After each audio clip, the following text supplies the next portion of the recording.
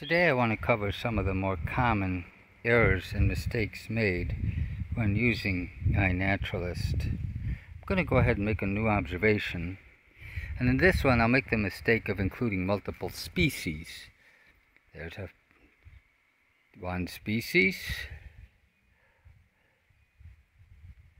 and then I go and take an image of another species,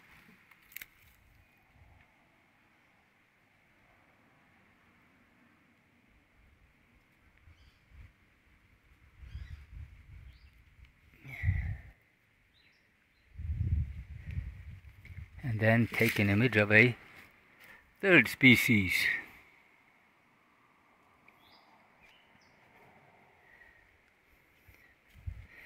This is an error. This is a mistake.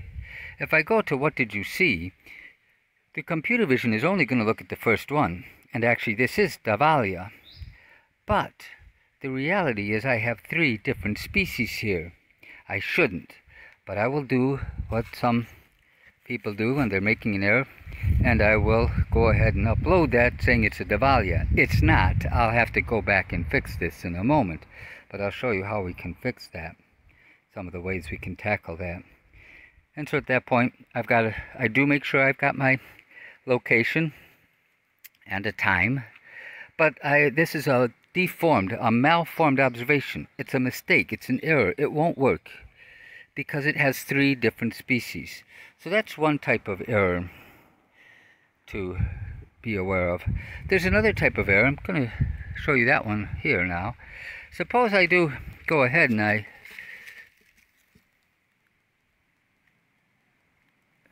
grab a picture of this possible Nephrolepis fern here.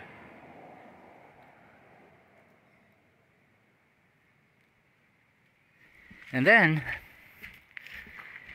I add a photo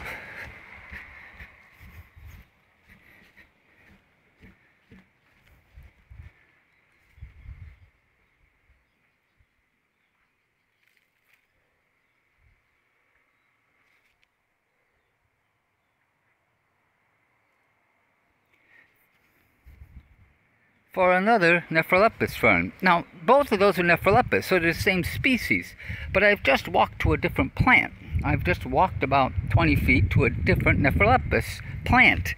Same fern, as far as I'm aware.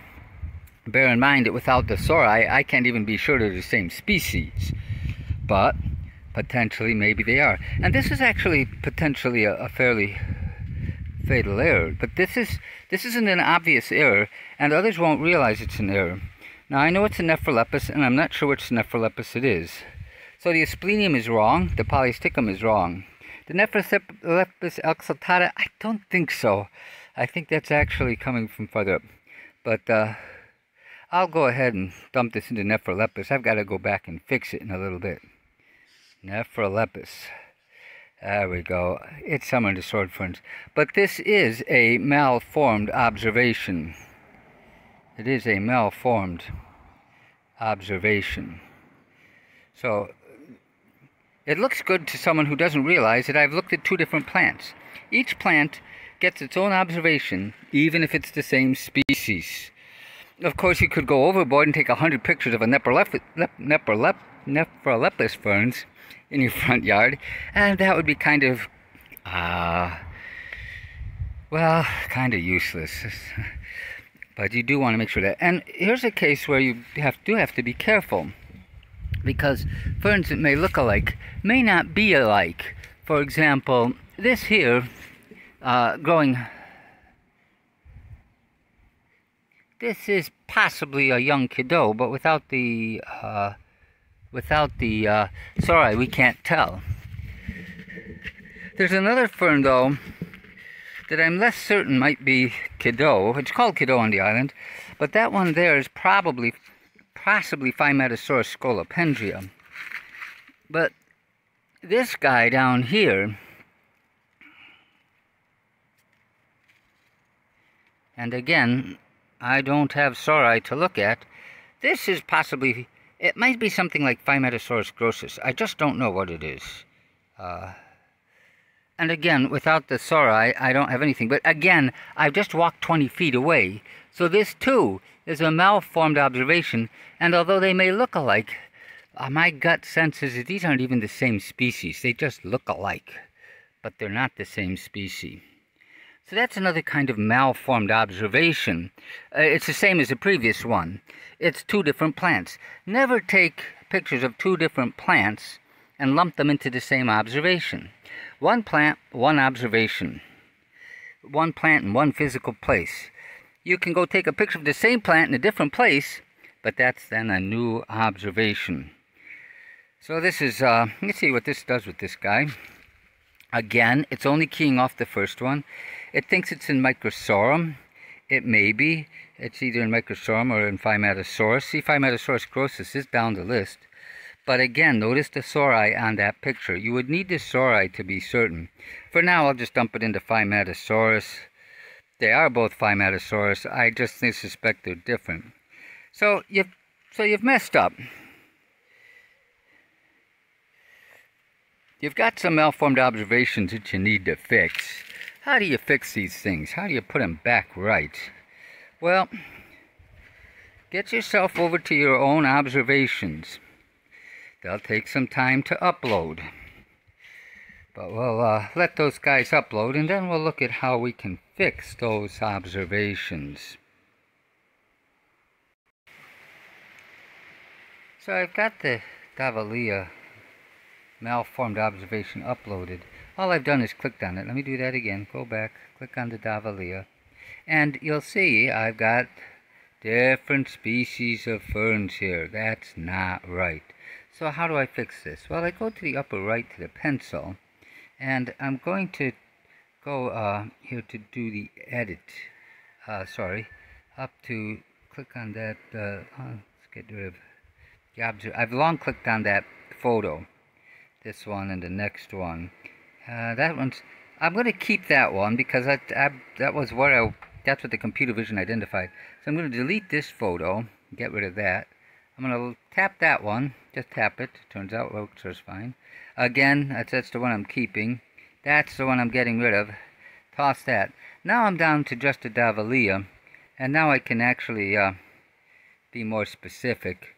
I'll go ahead and check this one. This is Davalia solida, so I'll go ahead and run that in. I happen to know that, but I can now fix that. Oops. I think I can just do partial. Get away with a partial match. Let's see. Maybe not. Nah, I have to go through. Yeah, there we go. It's doing partial. That's good.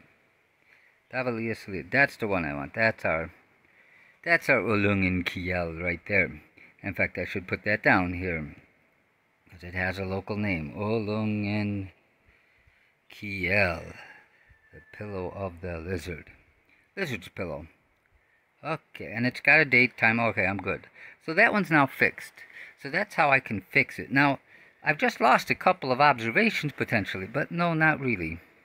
Let me go back, and it will now synchronize that. I can go to the plus sign and choose an image.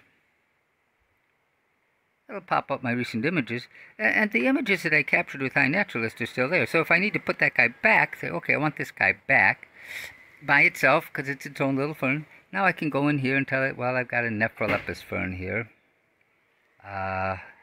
We don't have the sori, so there's really no way to be certain which Nephrolepis it is. In fact, quite frankly, we can't be even certain it's a Nephrolepis without the sori. But it does appear to be Rawdill. And those of you from the northern part of the island, you're spelling it wrong. I'm just kidding. Right. Anyway, there you go, Rawdill. Same.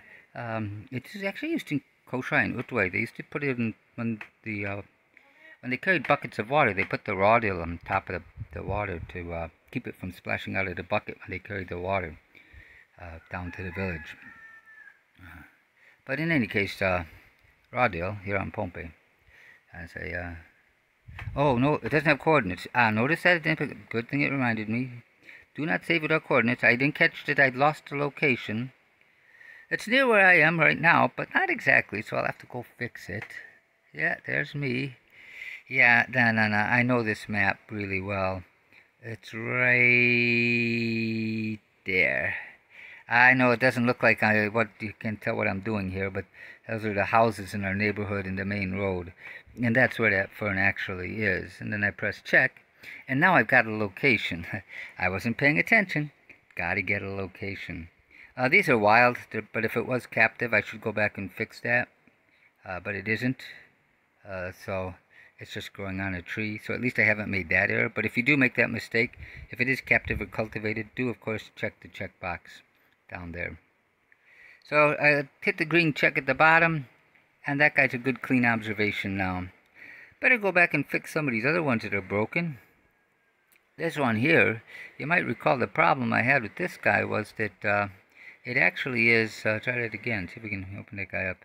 This guy's problem is that these plants are not the same plant. I know the same species, but this is over on the Morinda citrifolia tree, known on Pompe as a waypole, no one else wears noni. This is on a coconut tree. It's on the base of an old coconut tree, Cocos nucifera. They're two different plants, physically. They're probably the same species. They're about 20 feet apart. But they shouldn't be together in the same observation. So once again, I click on the pencil at the upper right, tap on the photo, and now I can switch between the two, decide which one I'm keeping, which one I'm not keeping. I'm going to toss the second one because this location came from the first one. If I want, I can check that. That's the location of the first one. Where was the other one? It was over here. No, over here somewhere. About 20 feet away. Right over there. So, no need to press check. I want to discard my changes because that is the correct location of the first picture. But watch out for that. Now I can go clear that out. It is a Nephrolepis. Well, maybe it's a Nephrolepis. We don't know. But that one's cleaned up. And then I could do the same thing with this Phymatosaurus.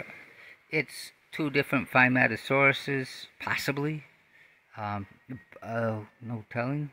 But they may be two different ferns. So again, I can go to the one I want to get rid of. Usually, I would like to get rid of the second and third because the computer vision was done off of the first one. Computer vision only looks at the first one.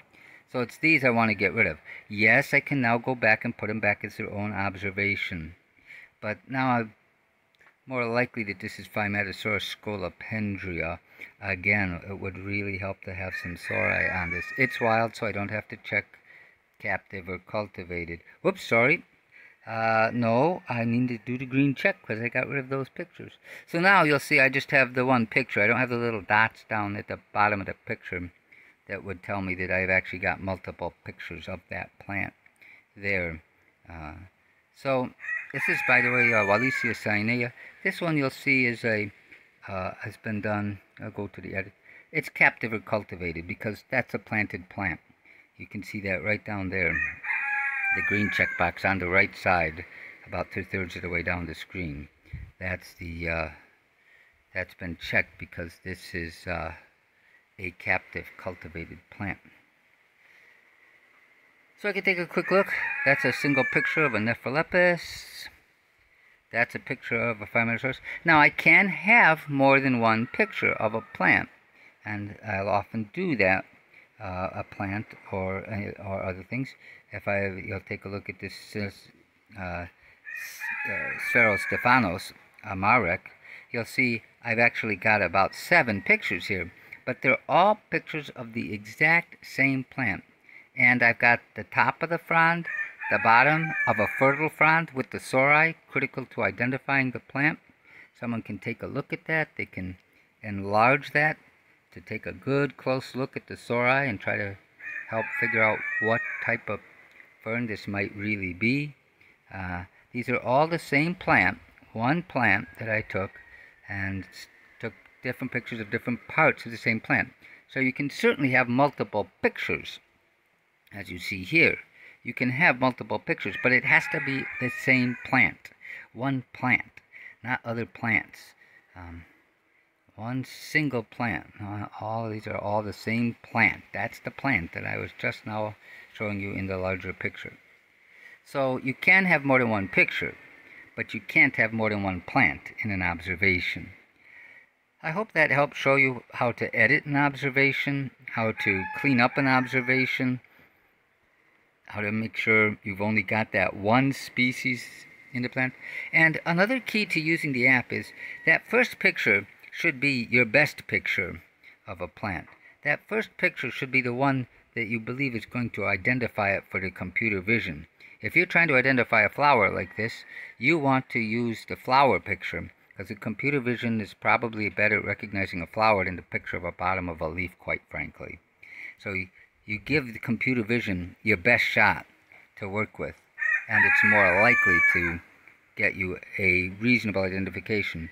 And the other thing to do when you are running these identifications on a plant is, if you don't know what your plant is, and you're trying to figure it out, you should not take it down to species necessarily unless you're certain. Like here you can see genus Wallacea. That's a safe place to put this plant if you don't know this particular family of plants. That's a good safe place. In this case, this is pretty clearly Wallacea cyanea, but it's always kind of a good idea to run at the higher level, up at genus, say. That's a good place to go if you're not certain. It's safer unless you really are sure of where you're going to. Yeah, I'm discarded. It's all right. So do run with genus level identifications. Do not leave identification going up with nothing. Don't just take it up with absolutely nothing. Don't go in here and say, okay, I can pick up one of my pictures of one of my plants here. Take that guy, I haven't used it. And then just simply press, give it a location. It's near me. It's actually over here. It's right here, actually. So I've given it a location and a time, but I didn't put anything in for what did I see. When I press check, that's going to go up as an unknown. Unknowns are what's a nice way to say this? Well, they can tend to be a problem within the system. It loads as an unknown species. And that's just a big pile of all sorts of things that people uploaded without making a reasonable attempt at identifying it. So don't ever upload it as a species. You know it's something, so I'm going to go to check. What do I do? Suppose I have no idea. It's green. When in doubt, simply type in, unless you're looking at Puss and Ketchupin, go for Plante. Plante will get plants. Even if you're offline, you'll see this gray one probably like this. You could simply say, yeah, it'll go in as a placeholder. But when it uploads, it should link it into plants. At the very least, get it into plants. And ideally try to get it a little bit farther along. Like if you know it's a fern, you can do that. You can sit there and say, okay, I think it's a fern. You can type in fern. There's ferns. That's simply, I don't know what kind of fern it is, but it's a fern. Press check, boom, it goes in as a fern. So you try to get the plant as close to an identification as you can. Don't just upload it with that first line blank. But if you really have no idea, it's just green, put Plante, and then you'll only be wrong for Puss and Ketchupin. Puss and Ketchupin is a Pompeian for Nostoc commune, which is a cyanobacteria. It's not a plant. But don't upload things with no identification at all. And this can't really be identified, so I'll probably go ahead and I think I'll delete this. Where did I go? Oh, down here, trash. Click the trash. Do you want to delete this? Yeah, and that's not worth even trying to identify, so I've deleted it. And you can delete an observation if it's a particularly valueless observation or hopeless. Just delete it. You can always start over. So those are some of the mistakes made that I see being made. Things often going up as unknown, multiple plants in one observation, different plants, same species, one observation. Watch out for all of these things, and do thank you for watching.